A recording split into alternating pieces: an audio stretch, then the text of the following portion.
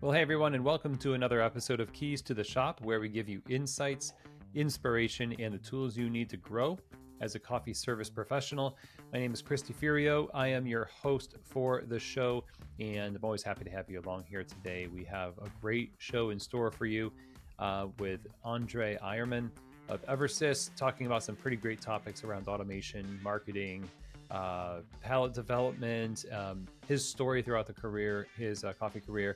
It's really a fascinating conversation, and André is just a fascinating guy. So welcome to this episode, and it would be really helpful to me and the show to have you subscribe. Both if you're watching this on YouTube, subscribe and hit the notification bell on YouTube, as well as subscribe on your podcast platforms, wherever you are listening to this right now. Is really great to be subscribed. I personally, as a podcast listener, I like to search the podcasts for topics that are relevant to me. There's over 880 or so published episodes of Keys to the Shop. If you have a podcast player where you get to search the topics and you're subscribed to the show, that's a great way to draw relevant content from this show, especially with that back catalog of episodes. So also sharing Keys to the Shop on social media, that's such a huge thing. It makes a big difference. So if you're on Instagram or LinkedIn or something like that, and you are just really vibing with what we're talking about and it's helping you in your business, send out just a note and tag Keys to the Shop and share the show with your friends. So thank you very much, everybody. Now, one of the things that we do here at Keys to the Shop is not just the podcast, but also one-on-one coaching. I've been doing this for many years. Well over 60 businesses have trusted Keys to the Shop coaching with helping them either just get started as a coffee shop and launch successfully, or they are already successful coffee shops, but there might be some challenges and opportunities and ways that they need some clarity and outside perspective to help with management or operations, scaling, and things like that. So if that's you and that's something that's interesting, or you need an advisor, if you need a consultant and a coach to walk with you through these processes to gain clarity and make the next right step for you, your team, and your business, Keys to the Shop Consulting is here to help. So go ahead and email chris@keystotheshop.com, and we'll have a free discovery call. We have a great conversation, and we'll take it from there. Now, Keys to the Shop, on top of that, also does these key holder coaching groups. Now, these coaching groups are all about you and a cohort of other coffee shop owners helping each other be successful. It has been so rewarding to see the conversations take place over the course of this last couple of seasons of key holder coaching groups. This is a paid mastermind group of coffee shop owners who are dedicated to each other's success. And they are hosted by myself. They last 6 months. There's a ton of substantial conversation and a lot of breakthrough for everybody. So if you're interested in that, new one's coming up in September to be considered. Go ahead and email chris@keystotheshop.com. Today, our episode is brought to you by the wonderful folks over at Ground Control. Ground Control has been really just a remarkable company, and they have been making remarkable coffee possible for people all around the world with their Cyclops brewer. Their second generation brewer is actually 40% less MSRP than the original Cyclops, but it is even better. And it has a 30% higher output of batch cold brew. Batched iced lattes are possible with this machine. You've got tea. You can do, of course, amazing batch brew coffee with the Ground Control brewer. And really, people are finding success with this machine as an all-in-one machine. So go to groundcontrol.coffee, check it out, see if this is the kind of thing that you want. You want higher quality, you want more efficiency, you want to open up new channels for profitability in your store. Ground Control sounds like a good fit. So go ahead and visit them over at groundcontrol.coffee. And the other sponsor of today's episode is the great company of Barista Series. The Barista Series from Pacific has been the cornerstone of plant-based performance excellence ever since the beginning. The Barista Series is a line of plant-based performance beverages that is created for baristas. It is tested by amazing world-class baristas before it reaches your shelf. And that's why the extensive lineup that they have always performs on bar, stands up to the heat from steaming, produces awesome texture for latte art. It also keeps the beverage taste focused on the coffee, which is huge. And so I would encourage you to go to pacificfoodservice.com, check them out for yourself, get samples, and taste what the difference is. I think you're really going to be impressed. So will your staff and your guests. If you're looking for the best plant-based beverages out there, then you have to be using the Barista series. So today we're going to be talking with André Eiermann of Eversys. André's coffee journey started as a coffee trader in Switzerland, and he moved shortly after that stint as a coffee trader to Kenya and Tanzania. He spent most of his time on coffee farms and cupping and learning the palate development, and in the laboratory where he cupped 800 coffees a day. He really developed his sense of what the coffee industry is all about. And after this time at Origin, he worked for several coffee roasters in marketing all across Europe. And he gained a deep understanding of the coffee industry, from whole bean to R&G to instant to ready-to-drink category. And now André's last years have been especially exciting since he entered the specialty coffee world. He founded a coffee academy. He launched a specialty coffee range. He worked as a trainer and competed and judged in barista competitions. And in 2017, he reached the semifinals of the World Barista Championship in Seoul while working as a marketing director at the same time.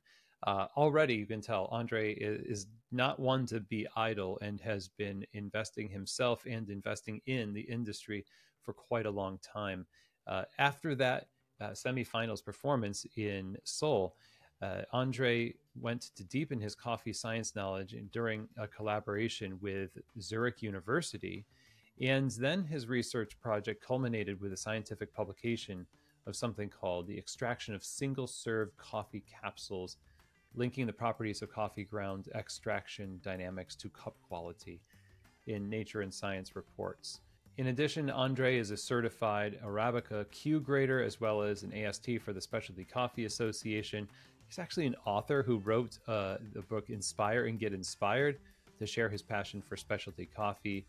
After publication, he continued his journey to work in Melbourne, where he worked as GM for Victoria Arduino. And finally, André is back in his home country of Switzerland, where he has joined Eversys in the Swiss mountains there. And this has been a whirlwind of a career for André, and he has seen the world. In fact, if you follow André on Instagram, you will see him drinking coffee in, it seems like, a different place every single day. And so I love following André online to see where he is in the world. In today's episode, we're going to be talking about his journey in coffee, developing his sensory skills. We're going to be talking about what it takes to create a great customer experience, a real memorable customer experience. And that's huge for what we are wanting to do in specialty coffee shops. It's all about an experience. And as a marketer, André has a lot to share in terms of how this experience can be executed in balancing our needs, our customers' needs and wants with what we're able to do in the shop. We do talk about automation and automation's role in the industry, as well as how we can still invest in people and in training, and where these things fit in the overall future of specialty coffee shops. It's really fascinating, and what I really appreciate about André is his optimism toward the industry and the experiences that we're creating for people through coffee. So without anything else from me, let's get right to it. Here now is my conversation with André Eiermann of Eversys. André, welcome to Keys to the Shop. So great to have you on the show. It's my pleasure. Thank you for having me. I would rather say it's an honor to be on your show. Oh, I appreciate that. This is a conversation that I've really been kind of angling to have for quite a while, because I have been following your posts on LinkedIn and elsewhere around, different subjects related to marketing and innovation and automation. And I feel, first of all, really, even though sometimes I'm like, I don't know about this, I'm so energized by the way you write about coffee, and your positivity toward the industry, I think, is very refreshing. And I just feel like, yeah, I feel like your book title. I'm inspired. I know we're going to get into a bunch of great topics that will be maybe challenging, but also rewarding. But maybe we should start in the beginning to talk about how your career in coffee began and where you came from before coffee. Uh, Talk a little bit about that. How did this start for you? I started in a completely different area. So I was born and raised in Switzerland, and I studied at the University of Basel, my hometown. I studied finance, marketing, and organization and leadership, and I even got my master degree in this.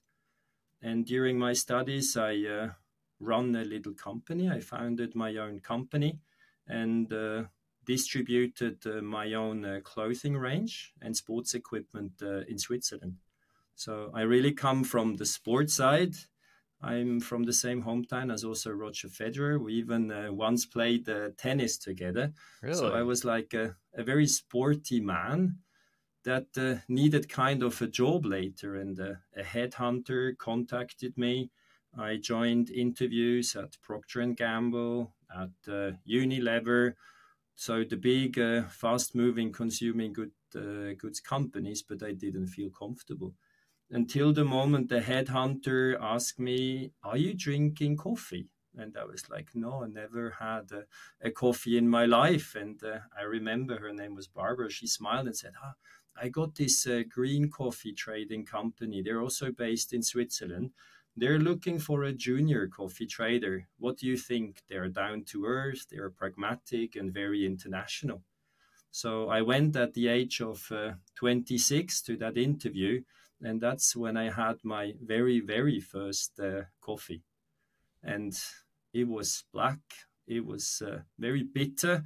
It was kind of hot. And the vice president looked at me and says, "And what do you think?" And I looked at him and said, "This really super tasty." He smiled and said, I see. You are a real coffee professional. You can distinguish great coffee right away. And I passed that very first test. I went to the vice president, to the president, Paul Muller. He looked at me and he said, "André, you told my colleague, the vice president, you will give him tennis lessons for free if you join. But what about Monday evening? Would you join us to play football?" And I was like, "What's wrong with these people? A president and a vice president talking about football and all these things." And I just loved the people. They were very pragmatic. The stories they told me about traveling through Colombia or Papua New Guinea, or what they did in Indonesia or in Uganda. And I just came from this little Swiss country, so beautiful and clean, no big adventure. And I thought, okay, that's cool. And they promised me once I sign, I will only stay max 2 years in Switzerland and will then move straight away into an origin country. Wow. So I was up for that. And for a couple of months, every Monday evening, I asked Paul, I said, "When can I now finally travel to Coffee Origin?" And it happened one Monday. He called me in the office and says, "What are you doing next weekend?" And I looked at him and said, "Why? I'm going to watch my home team playing football." He said, "No, we booked a flight for you." And I looked at him and he said, "I got a flight for you to Kenya. It will be one way. Just go home, open a bottle of wine, think it through. And what do you think?" And I said yes. Yeah. And that's how my coffee journey started. At 26, first coffee of my life, crazy interview questions about tennis and football and not at all related to business. And then a couple of months later, one-way ticket to Kenya, full immersion into coffee. And I started my coffee career in Kenya and Tanzania at the Origin in a quality lab, tasting up to 800 cups of coffee a day. And then picking the one I liked the most, and they brought it to my table. And that was a truly happy life during the week. And during the weekend, We went to visit farms, wet mills, dry mills. It was really 24/7 full coffee immersion, the best way to start. Wow. I mean, that's huge. The immersion. I like the idea that you just kind of went on this adventure that took you out of all of the places that you were familiar with in your routine. And I imagine, though, that your experience in entrepreneurship and in sports also played a big part in how you approached the challenges that you faced in acclimating yourself to the coffee industry, developing your palate to be able to progressively taste coffee more accurately and communicate about coffee. So, over the course of your time in Kenya and with this company, um, what kind of a learning curve did you experience? I mean, how soon were you feeling pretty confident in your skills, and what role did your past career play in how you found some success in your growth in coffee? It was really the sensory part that I found the most difficult. So I first stayed 9 months in Switzerland, and we had like 1 or 2 cuppings a week, maybe 50 cups a day then. And honestly, it was very hard. The first cupping, I still remember, to me, it just tasted all the same. And there was a clear cut between the Arabica and the Robusta. And for me, after like 20 or 40 cups, whatever was on that table tasted the same. So I could not even distinguish when the Robusta started. Then after those 9 months, traveling to Kenya, there was the QC lab director. His name was Sami Kimani, I still remember. He was like my personal coach. And when we went through several hundred cups a day, he would start with the first cup and just give me the full cup description from flavors, from tactile and taste balance. So he went first, described the cup, I went next. Then we went to the next cup and we did the same. Yeah. And that was the moment I learned to cup, just through having a super experienced QC lab manager that openly spoke what he discovered in the cup. And it took about 2 months time to really get on the level where he turned around and he gave me a cupping spoon and he says, André, now you are able to cup on your own. Now I trust what you write down will be in the cup. And I really felt like, wow, that's amazing. Now I can really do it. And that was also the moment. Sometimes in the morning you walked into the lab and you just smelled and you knew, okay, in this direction is a cup with a defect inside. That was the moment you did not even have to cup everything again and over again, because you just detected things straight away. And that really, I think it's the sensory skills that are the key, not the keys to the shop, but to the key to coffee in general. And that really helped me so much. Later, when it comes to, for example, product development for big companies, that could have been like whole beans or ready-to-drink products or instant coffee. Once you know how to evaluate a thing in a cup from a sensory perspective, you are fine. Also, then looking at becoming a barista, once you can taste what's coming out of the machine, you can set the parameters accordingly to make it taste even better. And I even roasted my coffee live on stage. And being able to taste different roast profiles, and then you connect the dots and you will understand if I have a higher drop temperature or bigger rate of rise at the beginning or longer development time, and you can link it to sensory. That's when you start to master coffee. So I really think the sensory part, that was the greatest thing to learn when I was at Origin. that was, I would say, the biggest thing back then. What I also learned, and that helps me a lot today, looking at coffee, at the entire value chain especially, it's to understand how coffee is produced. What does it need to produce a great cup of coffee? How do you cultivate coffee? How do you pick the cherries? How do you dry, process, and so on? That was the second huge pillar that really helped me in everything I do today to have understood what's happening at origin. Sensory and the understanding of the backstory and the how coffee is produced now. We have a focus on such a variety of different delivery mechanisms of coffee.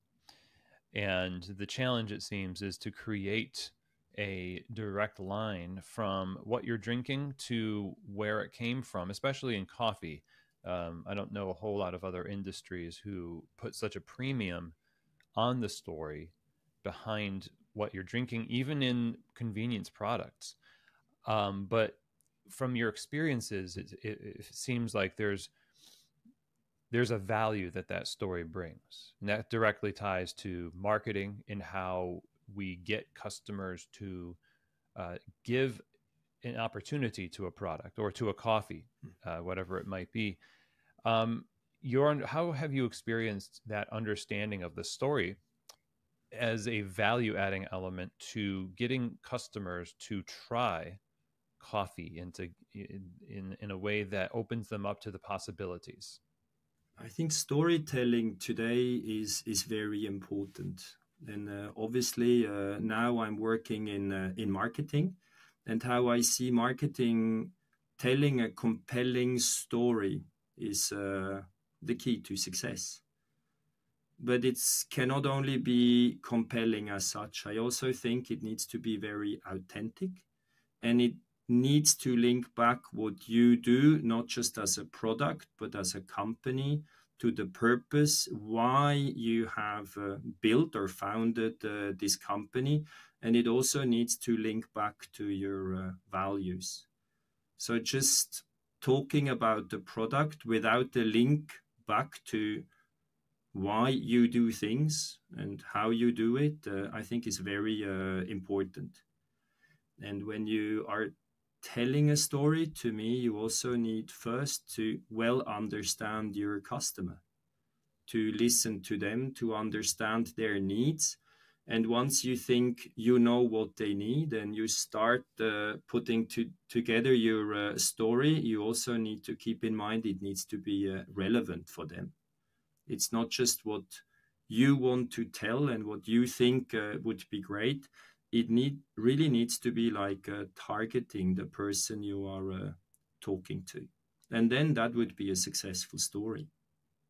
So it's the receiver of the story, the listener, as well as the author and everything in between. So if you say this coffee has a very great story, here's the family, and it's got a long history, but it's not the right fit for the person you're trying to convince to drink it, you'd be convincing them against their will in the moment and counting it as a victory. But when they walk away from you, they're like, I'll never drink that coffee again. And that's not a victory. No, sometimes, I come into a coffee shop and I don't know what happened. I'm traveling a lot. So maybe after a 20 hours flight to Melbourne, you arrive and you just want to have a cup of coffee. You just want to sit down and you want to grab that cup of filter coffee, and it warms you up and it kind of grounds you. And the barista starts telling you, that's the cup profile, the producer did this and that. And maybe at this very moment, as a customer, I'm not ready to receive this message. Maybe after a good sleep, the next morning, I go back to the same shop. I look at the barista and it's like, all right, yesterday I was not ready. Today, give me the big menu. Let me go through. Let's have a chat. What can I have as a tasting menu? Is there a flight to go through? It really depends on the situation, your personal mood. So when you look at communication, it's clearly not the one message fits all at all times. You have a message, so there is a sender, there is a receiver, and all three things, they need to be aligned. Yeah, and you walked into a cupping lab after having acclimated your palate and become skilled in tasting coffee. You mentioned earlier you could smell what was going on before tasting. And Yes. it strikes me that when a coffee professional in a shop who wants to be effective in the way that they present coffee, they have a responsibility to smell, so to speak, the atmosphere that is in the shop. So like a customer walks in and they have this, like, I'm not going to say they smell, but they give off the impression that maybe they're sleepy from a 20-hour flight. And so our hospitality brain then should kick in and be like, I'm not going to say the thing. I'm just going to serve the coffee. And in so doing, not saying what the story of that coffee is, it actually serves coffee better than to just apply it with no regard. So there's this skill similar to tasting for people who apply marketing or even just information when it comes to coffee service in shops in particular, I think. And this, we often thinking about baristas, we talk about the art of coffee making. And at the end of the day, yes, it needs time, it's skills, but anyone can learn. But the other art to me is much more of an art and much more important, and that's the art of serving coffee. And I think that's the art that is so much more important. I traveled the world. I have been backstage for World Barista Championship, World Brewers Cup Championship. If I want, I can taste like the 20 to 30 best coffees. It's tricky to say best coffees. Best. Let's say the 20 to 30 coffees from producer that are now on top, that go to the finals or win World Coffee Championship. So if I want, I can do that on a daily basis. But there was, for example, this one coffee shop in Melbourne that I even drove to for 40 minutes from my office once a week.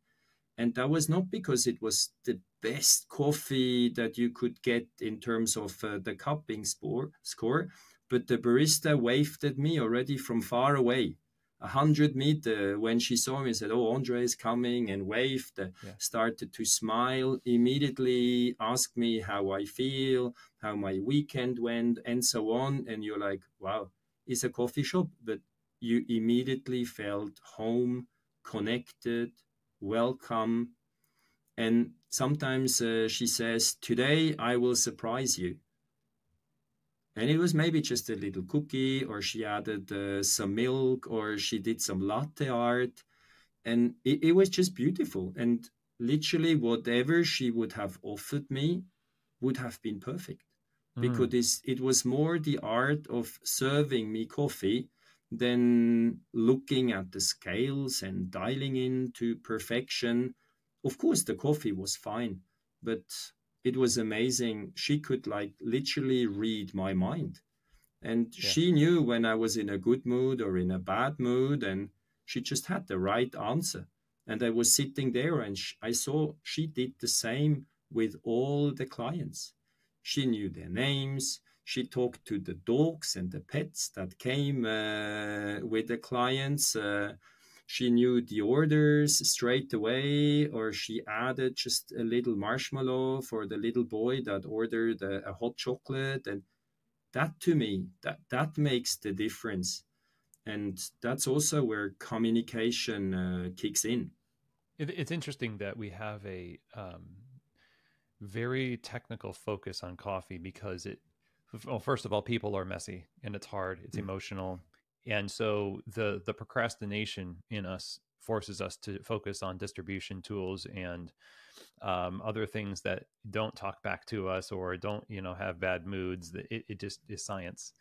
But the craft and the art of doing what this barista was doing, this proprietor of this business was doing, is what adds the value to the coffee that allows people to create sustainable demand for things that we hope that they will continue to buy. But we miss it sometimes. And I just yesterday, I got back from a very interesting and long trip, a lot of airline issues. And on my way back, I stopped by a place that is well known in Nashville, Tennessee, the US area, called Crema Coffee. And they were amazing. And I was very, very tired. But I could sense the sparkle in their hospitality, in their attitude. It was just like something was so different, and the coffee was great. But I still, even now, I think about that and like, they are people focused. And when we think about all of the innovation happening in coffee and what we're trying to do to change coffee or the future of coffee, whether the moniker that we want to give it, sometimes we don't focus on the most simple of things. And we wonder why some of those efforts don't work out as much. And I'm curious about how you have perceived the innovation in the industry and the direction things are going, and whether or not it's a benefit or an indictment. And my explanation of that is, it very well could be an indictment on the fact that we're not delivering what you just described. And so people have to fill that void with novelty sometimes to make it more interesting versus fulfilling and simple. So give me your perspective right now on where we are with innovation and the future of the industry. And are we getting it, or are we just using novelty and innovation to cover up a lack in something that's just evergreen and universally valuable? What I see in the coffee business is that many, even friends of mine, they open a coffee shop and they have a very romantic view on how that can work. And they often forget coffee as such is a business. And when you run a business, you can't get away from numbers. And in a way, if you want to run a business successfully, that means you need to make profit somewhere. And I see now traveling globally that I see that many coffee shops that started in a romantic way are struggling a lot. The industry, the economy is shaky in several countries, so it's also about consolidation and cleaning a bit the ones that started in a romantic way. And I love them. I truly love them, and I'm emotionally connected to them, but it's also sad to see that they don't succeed. So coffee clearly is a business. You talked about the distribution tools and all the gadgets that you can get today. And don't forget, in my preparation, 5 months to the World Barista Championship, I extracted about 23,000 shots. And I measured them all, and I tried out all the cool and hipster tools, and luckily I found the one that worked for me the best. It's interesting. It's one aspect of getting product excellence to the next level. But looking, when you're running a coffee shop, it's not only about the product excellence. As you mentioned, it's about how you get that product across. I can also see that looking at innovation, in the past, coffee was simple. It was a black coffee, maybe an espresso, or it was a long black or Americano or a filter brew. And then came the milk. And now when you look at menus, there can be up to 50 items on a menu card. Yeah. So that's a heavy burden for a barista. In the past, he just had to extract milk, coffee, then texture milk, and now he needs to become like a beverage creative director. And then suddenly he's also in an environment like a drive-through. So it's not only 50 beverages instead of 2 or 3. It's also preparation time should be like 30 seconds instead of 1 minute. So I clearly see that with innovation and consumer needs changing, that there is a lot of stress suddenly running a coffee shop. So suddenly you have 2, 3, 4 lane drive-through operations to handle. That's not the same thing maybe you had in mind when you opened your little community coffee shop with your partner in your neighborhood. And this to me is also innovation. It's difficult to say, is it good or is it bad? Clearly, there is a consumer need, and it seems many people love the need for speed. And I believe that's totally okay. And there is a coffee option, or there are many coffee options for them. You can deliver even great service in a drive-through environment. You can talk about digital ordering system, automated payment solution, and having a barista behind a wall and with a microphone and speaker on, pushing out coffee after coffee. That is innovation today. But I also see that we have the other side, the slow coffee side. We can see the many, especially in Asia, the omakase style offers that you can get. You see them in coffee.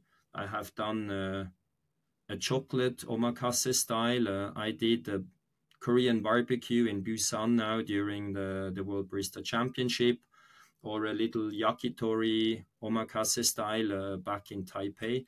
So I see that we have several routes to go. And it's up to each of us to choose which one we want to go. It's interesting that you mentioned we can't decide, or it's hard to decide which is good and which is bad, because innovation, when you say the word innovation, the automatic response is, oh, that has got to be good. There was a long time ago, I worked in a coffee shop and the knockbox broke. For some reason, we didn't get the knockbox replaced.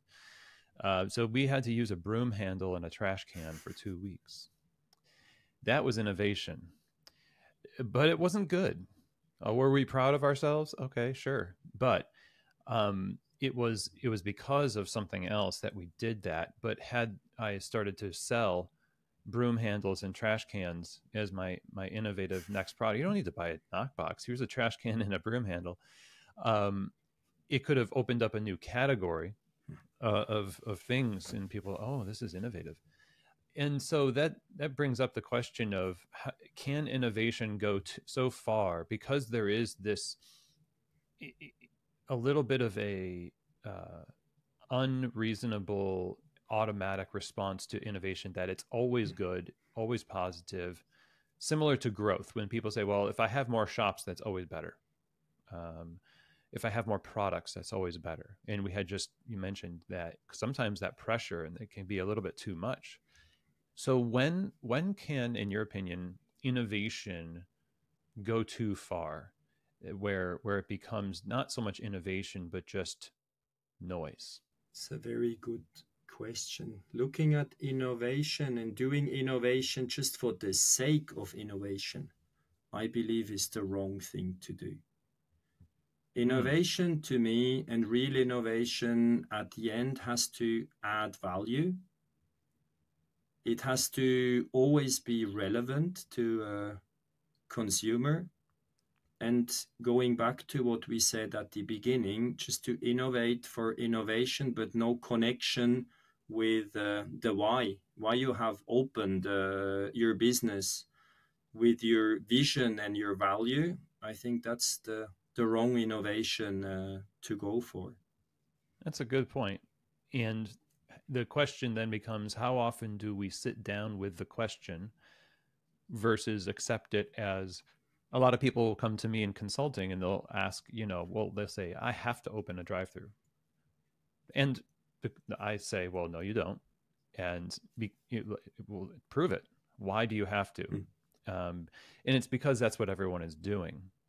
So then we get this marketing force. Marketing itself becomes this, creation of scarcity and FOMO, and we feel like you've got to act on this because this is the trend. This is what people are doing. So when I, as a coffee entrepreneur, say I want to open a coffee shop, what's everybody doing? Without knowing the backstory, or that maybe the operator decided to take on a model that they themselves aren't even sure about. To us, it feels like, well, they're in business and therefore they must have had a good reason to do that. Sometimes there wasn't a good reason, but we're going to multiply that, to our business. So I guess the question is, how do we responsibly market trends and options to people while at the same time encouraging people to consider their values and consider the end result? Because if you did want a community gathering space, maybe opening a double drive-through is not for you. But if you did want that really quick service, is truly what you want, maybe it is. So what responsibility do we in the industry who present these options to people, what responsibility do we bear to give them the caveats, to give them a little bit of sobriety in the message? It's hard to answer. I would say it's important to stay curious. So when I'm looking at innovation, I keep my eyes open. I want to check it out, everything, and I want to try to match it. Is there really a consumer need? And link it back. Does it make sense to me? And also with my values. If I want to focus on quality, and quality is king or queen, as you want to say, then you need to see, as you mentioned, the drive-through. Is that the right format for me?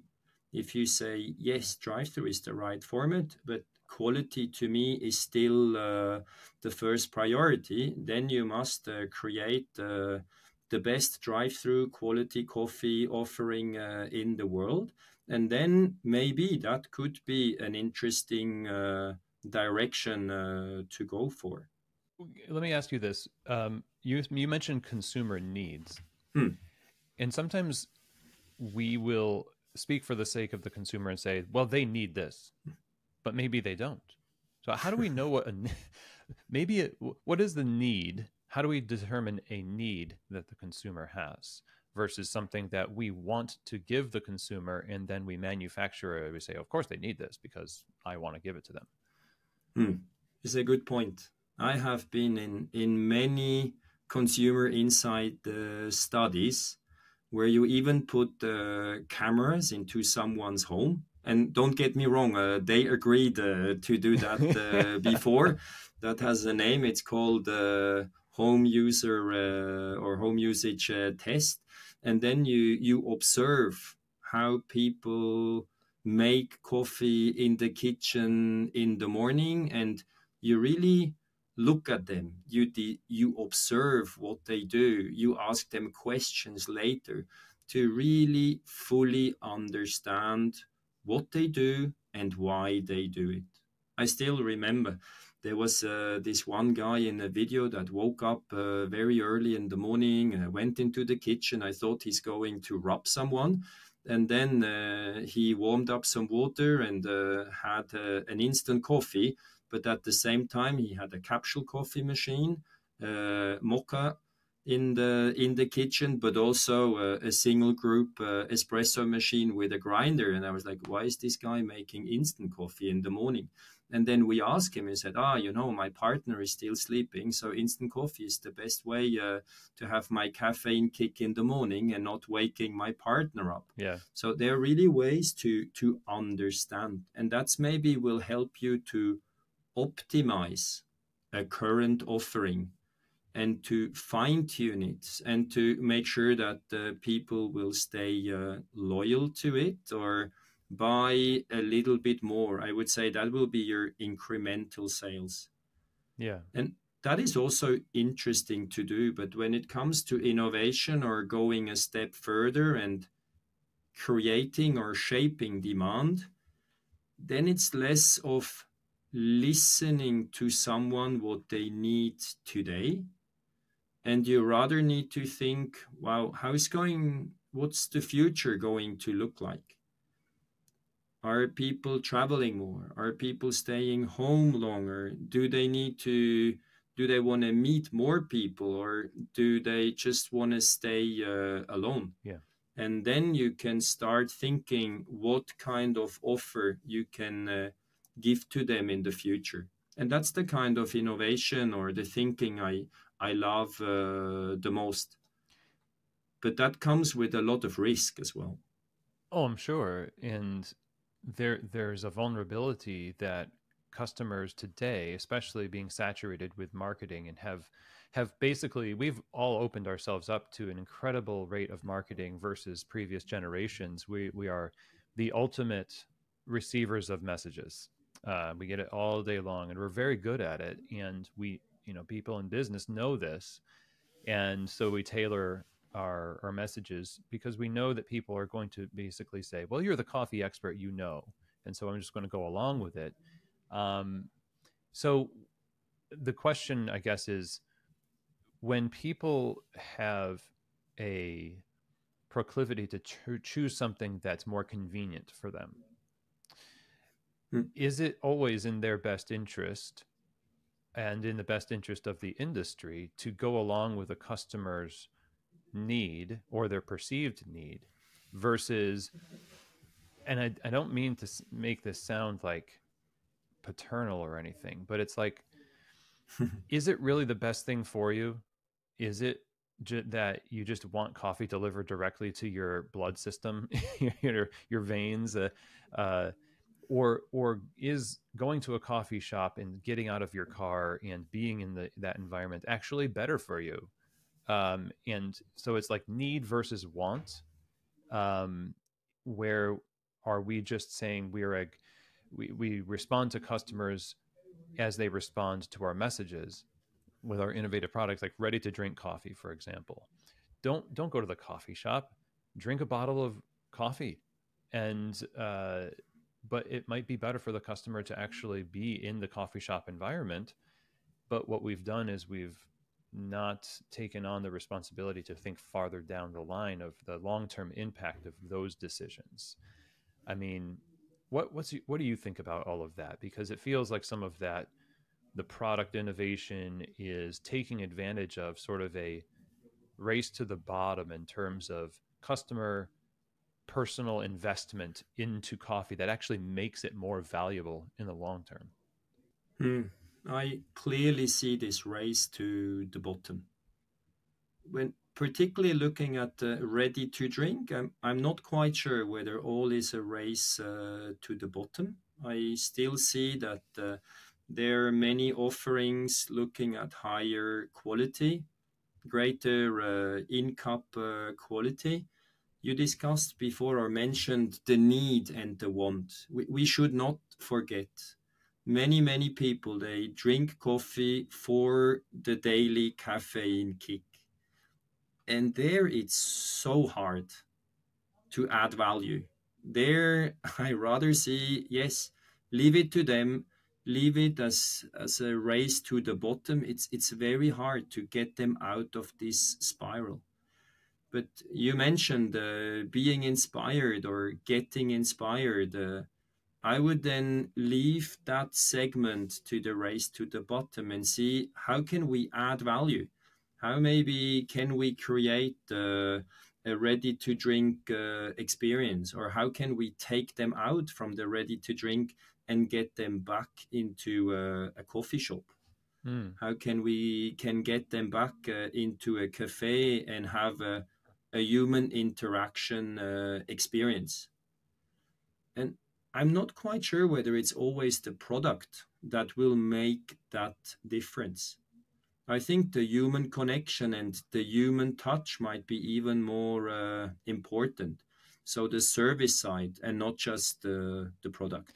It feels like there's a little bit of a pushing away from the human element when it comes to what coffee shops are investing a lot of time and energy into.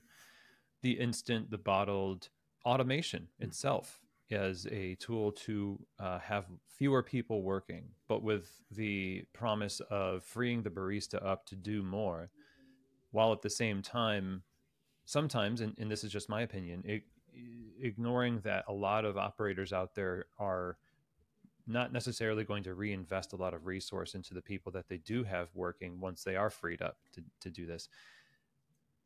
Future of coffee shops. And I've seen you post this many times that, you know, you've experienced a lot of innovative or, you know, new expressions of coffee shops, and the term future of coffee or coffee shops is out there. So let me ask you what you think that future looks like, and is it encouraging or is it disconcerting? I don't eat happy pills every morning, but I'm staying positive. I really think the future of coffee still looks very bright. Yes, there is the labor crisis, and there is no way to shy away from that. It's so hard to find skilled people. Once you find them, there is a study, in average 110 days, and then they're gone again. Then you have Generation Z, and yes, they don't maybe want to work very hard. They need a lot of breaks. You need to talk to them in a very nice and kind manners.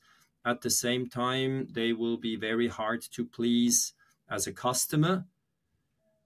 I see coffee pricing going through the roof.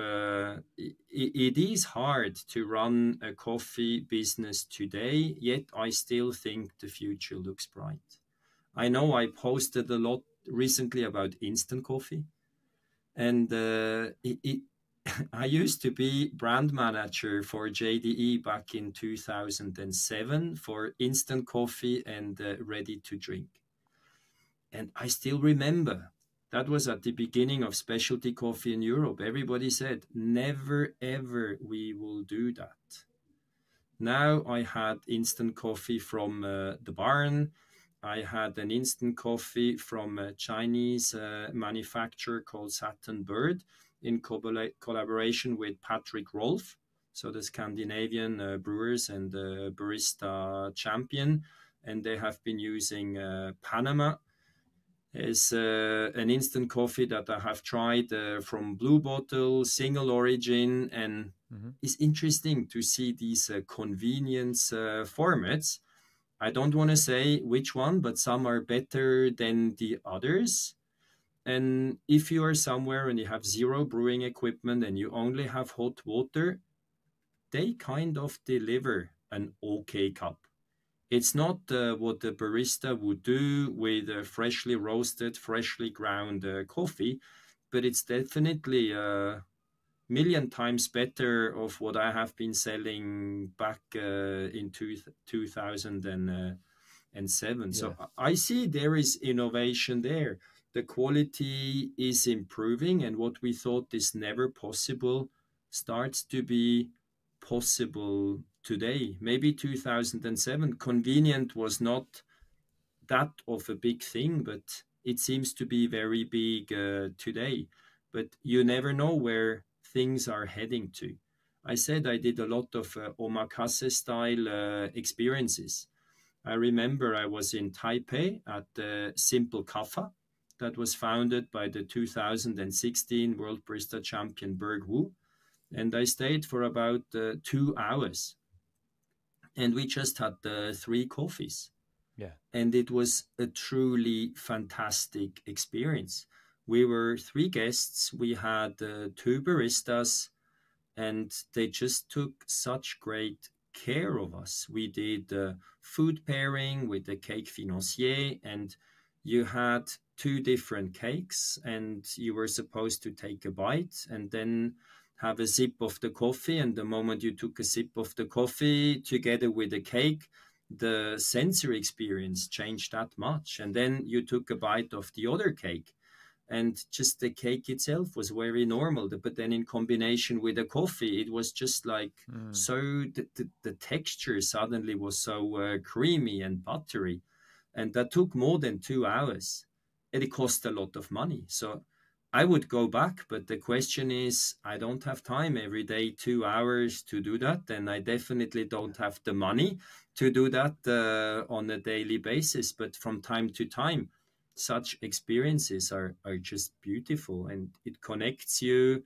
You know, in my chance, I'm very lucky and fortunate that I know some of these farmers, and to me, it's always great to taste coffee from a farmer that I have personally met.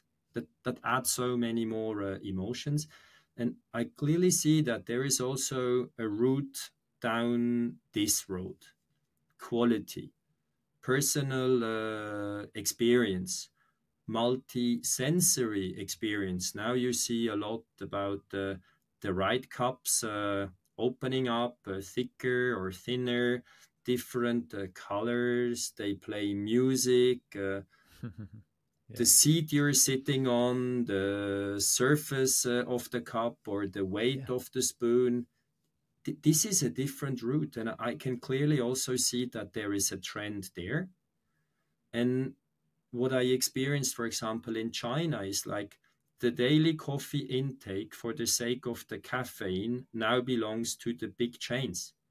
So the specialty coffee shop, they moved away from just making normal black coffee, and they went into the creation of signature drinks. Yeah. I went into a little cafe called 3.5, and they got 6 drinks on the menu, 3 mocktails and 3 coffee-based cocktails, and it's a true experience, and they cost maybe 4 or 5 times more than just a normal coffee, but that allows them to survive and generate the margin that they need. And those are also great routes out of this race to the bottom business. You bring up these examples, and they are studies in and of themselves of what a market is able to sustain on the extremes, where you've got an instant coffee, which is the lowest investment you might want to make, depending on who you get it from. Because we have to face it that the instant coffee, in terms of accessibility, is in the specialty realm, is still one of the most inaccessible financial investments a person could make, short of buying Costco coffee and making it in your Mr. Coffee on your counter, which we've always had the ability to. People have had the ability to do. So in one sense, it's not as convenient or as accessible, but it is innovative, and it is novel, and it tastes okay, which is a victory when it comes to instant coffee. And I've partaken in many specialty instant coffees and thought, this is great. Kind of. And then there's that omakase style that you were just talking about, which is the 2 hours, might as well be a Michelin experience coffee thing, which back in the day, and you know this, there was all of the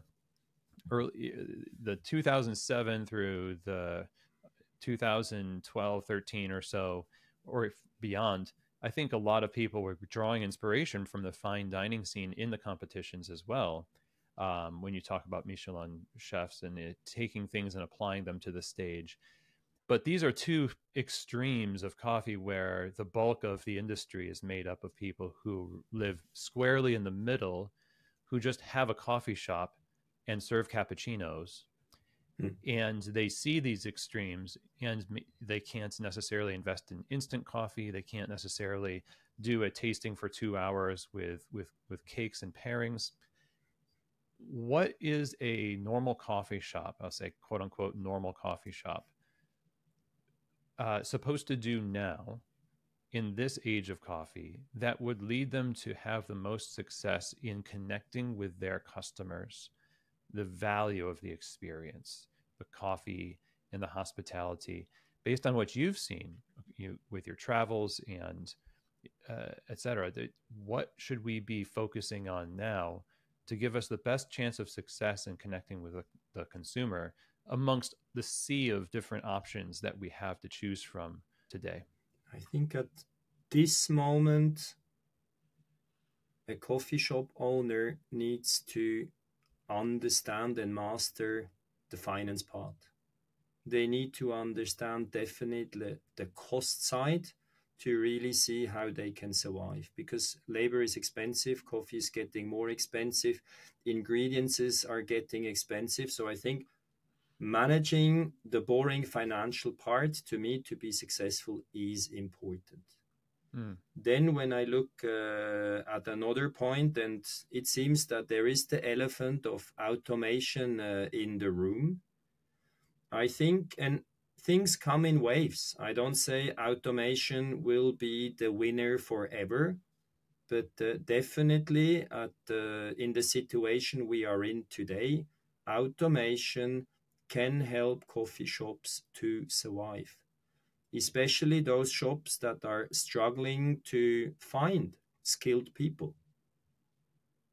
Then that if you can't find the right people, the skilled people, your quality will just decline. And you need to deliver the standard that you have defined and that your current customers are used to. And you need to deliver also the service quality that you have defined. And then looking how hard it is today to find the people, I think automation can help us in today's labor crisis to deliver consistently the quality we once defined. How do you avoid, and I say this just because it's very anecdotal, my experience in coffee with automation, just going to places that have super autos, etc., has been universally bad. In the sense that, you know, you might be in airports and other places that they don't have they're not in the world of specialty competitive titles, and they happen to have adopted a super auto machine, but because of their deep connection to the industry, they use it in a respectful and great way. So it seems like a lot of the experiences that people have with the proof of automation being that salve for what ails the industry is based on a very higher echelon of an example where World Barista Champions are using it. And of course, we're going to make amazing coffee with it. But then if we follow that thread and we say, well, it's hard to hire the right people, we still need to hire people. So reasonably, we'd be hiring the wrong people with the right equipment to make up for their being the wrong people. And in my experience, it feels like that still makes bad coffee.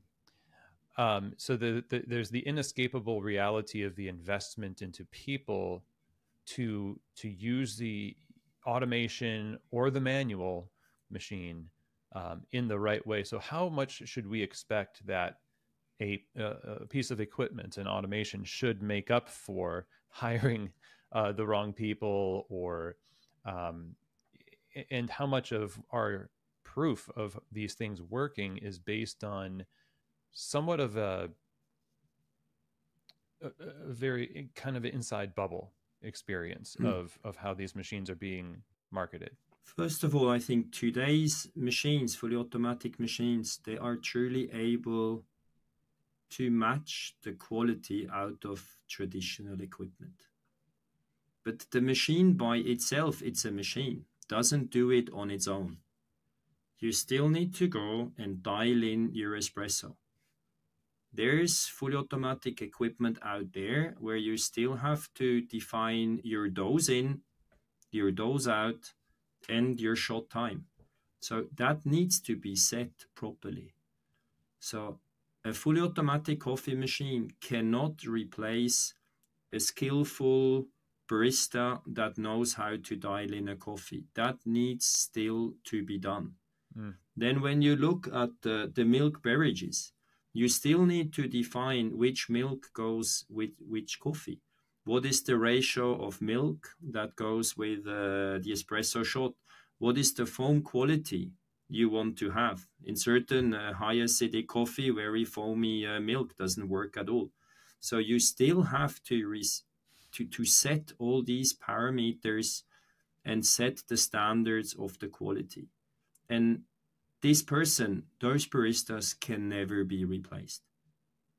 maybe going back to the World Barista Championship, we should also not forget they only do 12 beverages in 15 minutes. I mean, pretty much anyone can do. That is not disrespectful towards the championship. They have to do tons and tons of other things during these 15 minutes, but they only need to be consistent for those 12 shots. Imagine now a coffee shop in Melbourne. They're punching out 1,500 coffees from 7 a.m. to 3 p.m. That's hard stuff. I tried to work one shift in Melbourne because I thought, yeah, I'm one of the celebrity championship baristas, and I failed miserably. It is so hard to punch out quality coffee nonstop, one after the other. But I think Australia is an exception. There are another few cities. I don't say Australia is a city, but Melbourne, Sydney, those coffee capitals in Australia, they still manage to punch out high volume quality. Nevertheless, I would say that quality deteriorated since I first arrived in Melbourne 2019. When I left in 2023, it was not the same quality anymore. The wait time was so much longer. And I think that's where automation could help them. To be very honest, 75 to 80% of the beverages served in Australia are milk beverages. So I don't know what's so cool about texturing 800 to 1,000 milk jugs a day. That's the boring part, and it's the bottleneck. You're literally stuck to the steam wand. So if that's automated, I think that's perfect. That will really give the person more space to take and time to truly and utterly take care of the customers, to greet, say hello, goodbye. Maybe if someone wants, and as you said, they need to smell whether the customer wants or not, tell the story of the producer. I think that's where automation can help to deliver a greater experience and make sure that the quality stays on the same level. But they don't replace the training, the education. I think that would be the wrong thinking. Okay, now I put the fully automatic in. I don't need to train my people anymore. That's when you start losing on your quality. Sure. And there is a pride in work that a barista has when they are trained and they are experienced and they can texture milk well, they can pour milk well. There's the tactile craft, the craft of it. This is the problem with knowledge work often, which is why so many knowledge workers end up going to manual trades. When they find success, they move from their knowledge work to like start a farm or something. It feels like we're hardwired to have something physically being done. And the turnover rate for a lot of coffee shops in some sense might be due to the fact that we have a fascination with the cerebral part of the job and not the tactile, and investing into people in our baristas. We want them to be a little bit more like machines and less like people. And it's not very satisfying to do. It's hard to say exactly why something like the scene, as you're experiencing it, went downhill in terms of wait time and quality. It may be due to a number of factors, but the fact remains that the right people still are needed to use equipment, and the ability to deliver value to people is directly tied to the quality of the coffee that can be accomplished with or without special equipment. And so I'm curious about the limitations of automation. I know we just talked about the idea that, if you come at it from a perspective of trying to do less by investing more in automation, in terms of, I don't want to hire the right people, I just want to have the machine do the work. and then we won't invest. In that way, we'll save money. Where else can we find automation as a scapegoat for not investing into people? So the idea that we're having a hard time is because of our approach to the barista and our approach to resourcing them well with current available options. Does that make sense? Like we have novel things that we believe are the answer, but the answer might be staring us right in our face, and it's just good communication and good training. No, sometimes I think we must not overcomplicate things. At the end of the day, running a coffee shop is being in the hospitality business. And hospitality is about getting an excellent product to a customer and deliver just a great service. And sometimes we are trying to overdo it. And I personally love just specialty coffee, tasty, clean, sweet, juicy, and no big fuss. And I think there are formats where automation can help deliver such a cup of coffee and such an experience.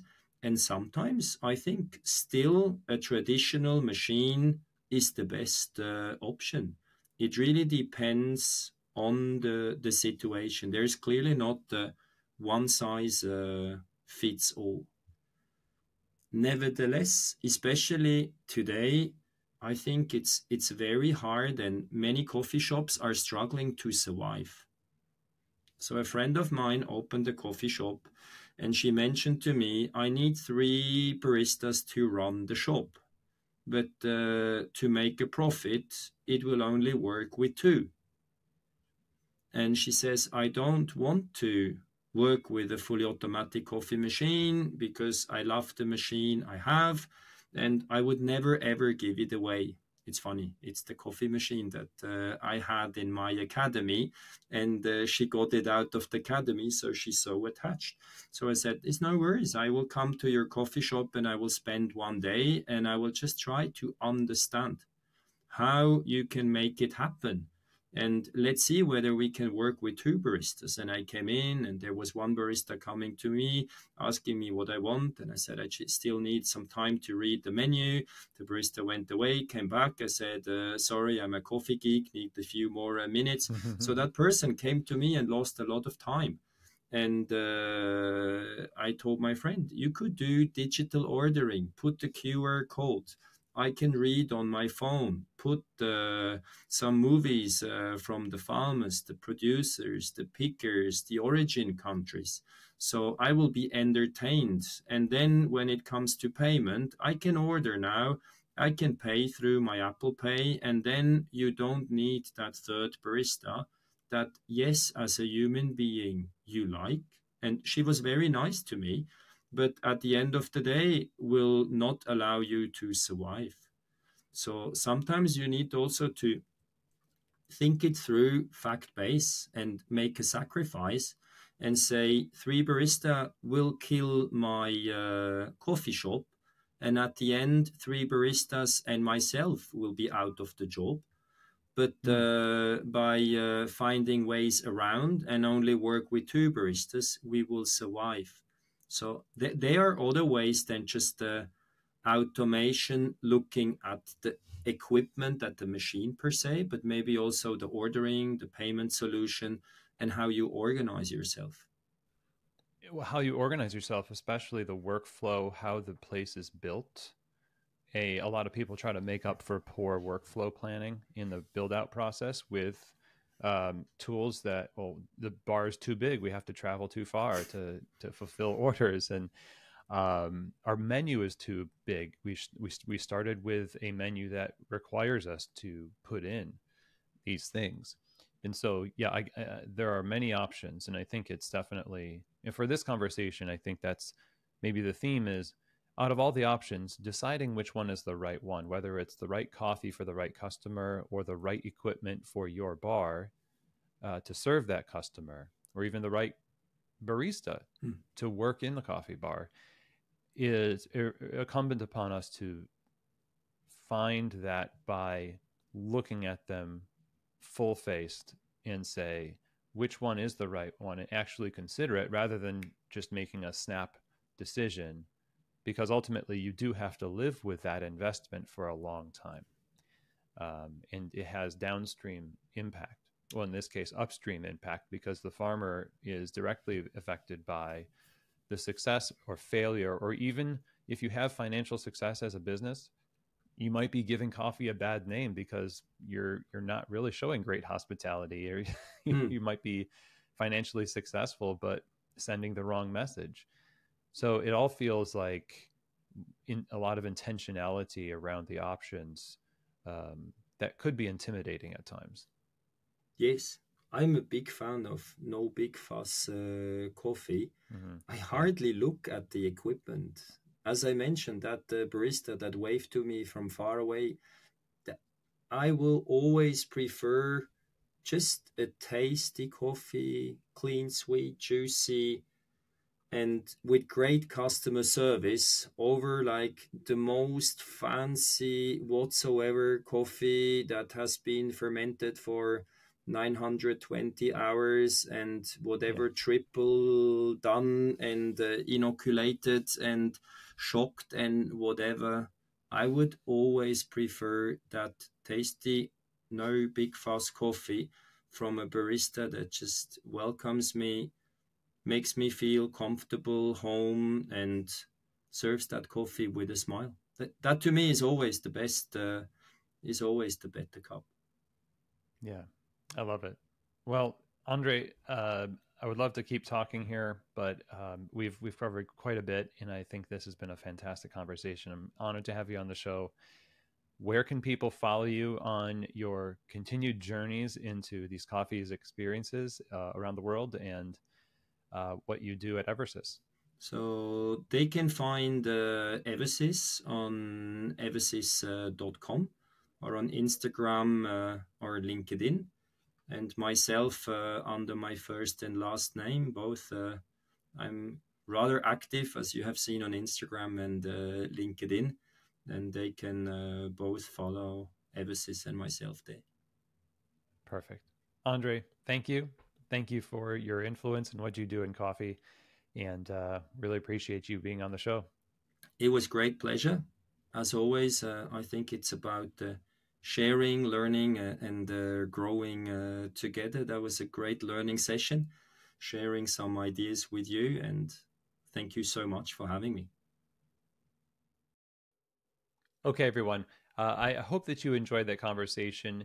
You know, one of the best things about this conversation to me is the idea that we are constantly exploring and looking for what fits within the context of what our shops, where our shops are, what our concept is. Sometimes that's going to it's going to be necessary for us to have machines that do this, that, or the other thing. And other times it won't be, but that we are thinking through exactly what we do need and what we want to create for the customer is of ultimate importance. And ultimately, like we said, it's about investing into people and investing into the people who are making the coffee, as well as making sure that how we're making the coffee is an investment into the people who are ultimately drinking the coffee, that the experience is excellent, the product is excellent, the service is excellent. And in that, there's this balance of excellence with, as André was talking about, no fuss, having great customer service and being able to have a no fuss experience where it's not, you know, cerebral work necessarily. Although I know some concepts are definitely a little bit more involved, but ultimately this is about creating something that can be easily loved and consistently excellent.